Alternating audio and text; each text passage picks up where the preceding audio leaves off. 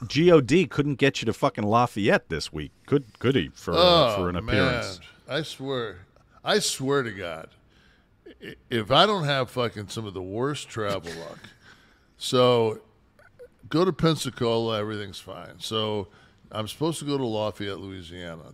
I meet the people from Lafayette at Pensacola, sweetheart people, and I mean, Dallas Page and I, we had a nitro there, and Dallas and I took off. We got there early, and we took off, and we found like a place like down by like some bayou that sold crayfish and fucking buckets of beer, and we got fucking wasted, and came back to nitro, and that's my my memory when I hear of Lafayette is me and Page getting fucked up.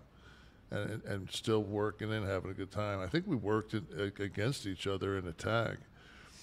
I think that's why we did it. But so it's bike week, so I know I'm going to have to swim fucking upstream against the salmon. So there's 500,000 bikers. It's Friday. It's actually Thursday. Is it Thursday or Friday? It's Thursday. Mm-hmm. So,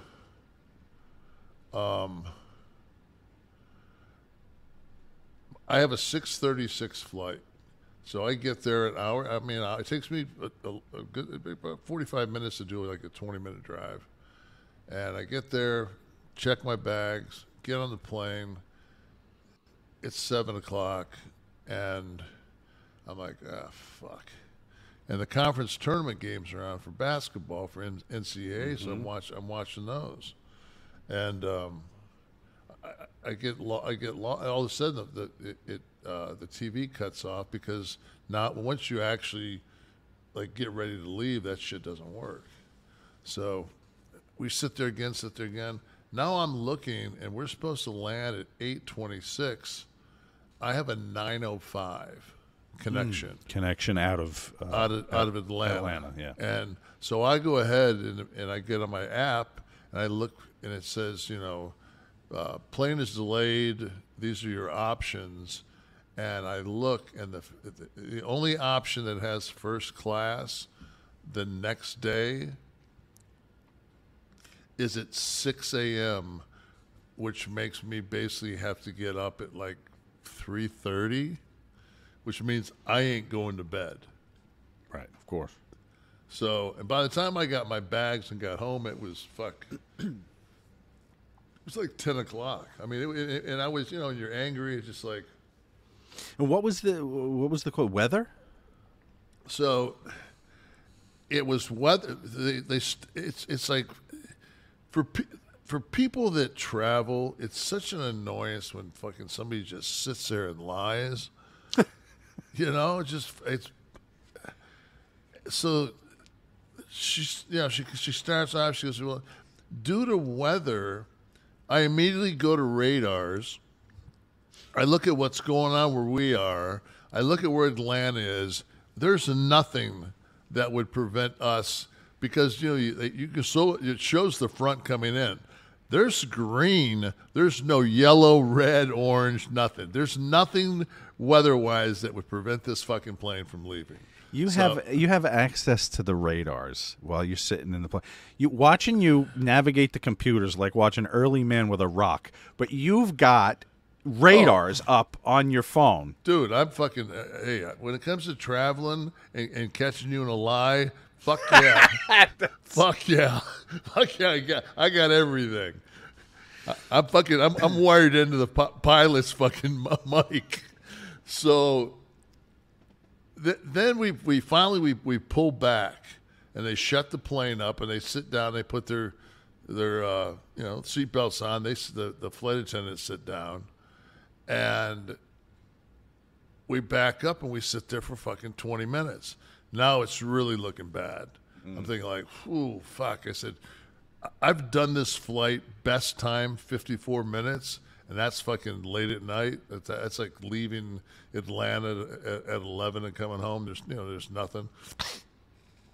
And people that fly a lot, like there's a thing, I think it's called the Craig's Gate, and it's at the it's a border of Florida, and all planes have to go through this Craig's Gate because Jacksonville has that Naval Air Station, and they have airspace there.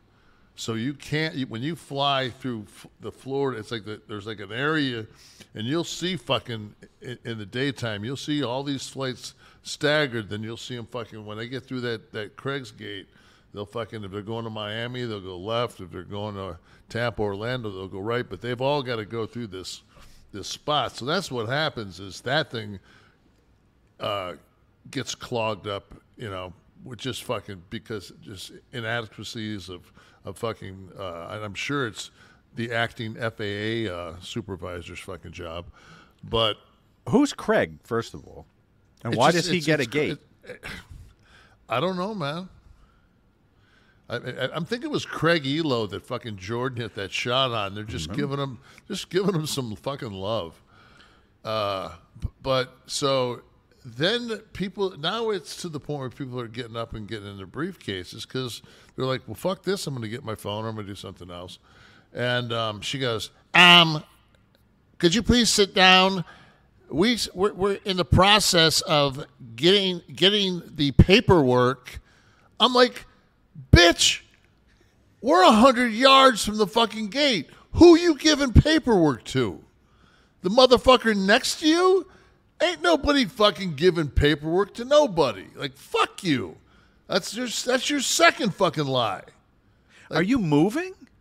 No, we're sitting fucking still. And you can't stand while you're not moving? The guy in one fucking C, bulkhead, never sit there, bulkhead has got to piss. He gets up, matter of fact, this is exactly how he looks at her, like,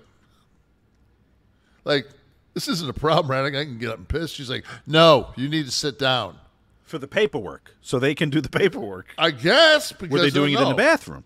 No, no. I guess it was just hold your piss, you gladiator. Wow. I just was. Then the fucking pilot comes on. He says, "Well, I've got a engine light on here, so this is a mechanical, and we've contacted blah blah blah blah blah blah." Then he comes out, opens the door, and walks out. I'm sitting in 2B, or not to be, and he stands there.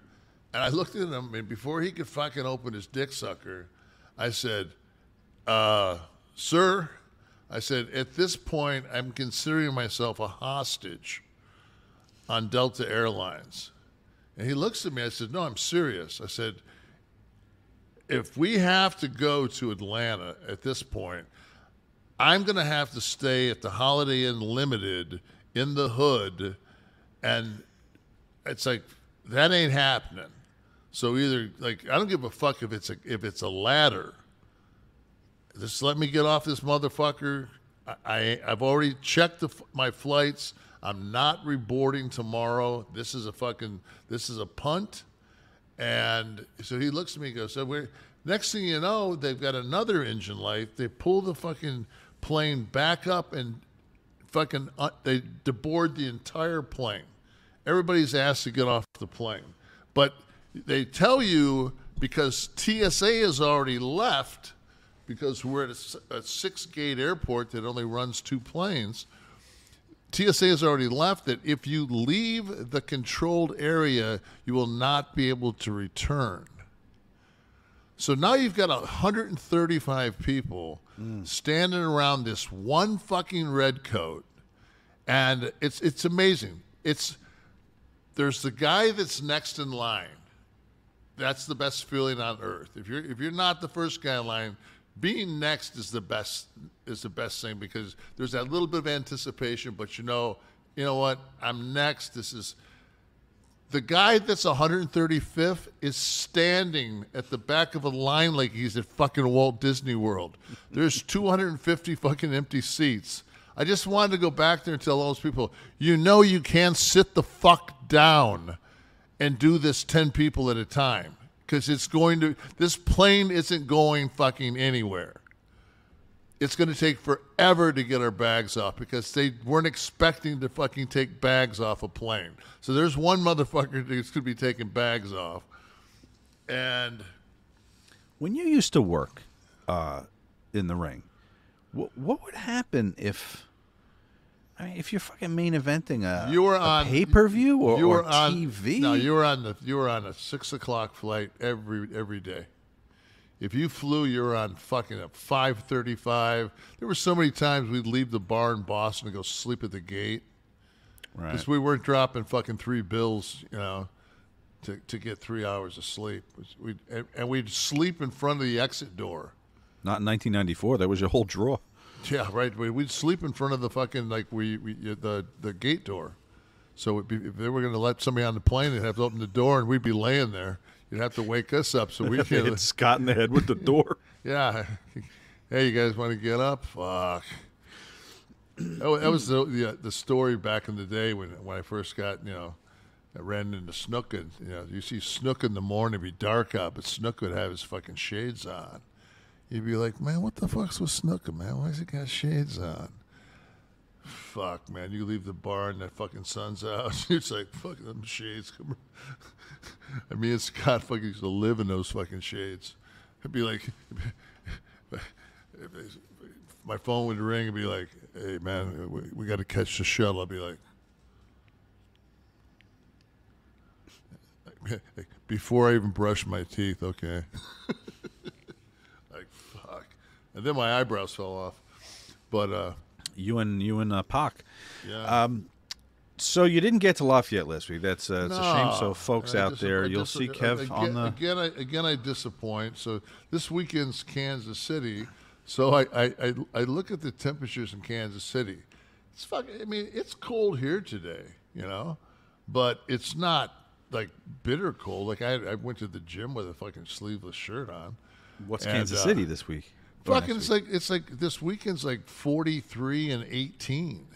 It's like, fuck. That's the coldest weather I'll have been in for like a year because I haven't left since September. So I've just been down. I've just been down here in Florida. It's just like, holy fuck. You had some cold spells there this winter, though. Yeah, but ridiculous. It's like a day. Right. Like not 18s. Right. I mean, I watch the news, and I think I'm watching that fucking horrible end of time or end of days, whatever that fucking Schwarzenegger movie was. With the fucking the snow and the floods over on this side and this and fucking, Definitely, Earth is definitely in a battle. Yeah, you know what though. For the people in the Northeast, I mean, it's been a long time since a lot of those people got fucking 12 inches. Boom! We've been snowless, if that's the 12 inches you're referring to. Whatever you want to call it. Feedback from last week. Those of you enjoyed the show like Fingers MC. Love the show and love that it starts off my Monday mornings from England. But that misconception section was the best thing from any episode, in my opinion. Nice one, lads. All right, Fingers. Travis N. Singh. Has anybody... No, I was going to say, I thought it was very pompous of me to... clarify any misconceptions. Well, that was my idea to do that because... No, that was one of the fucking comments I read.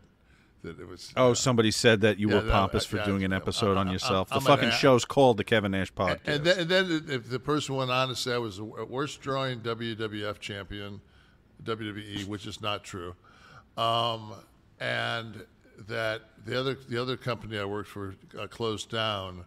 And Eddie Guerrero had it right when he said that Kevin Nash is just pure evil.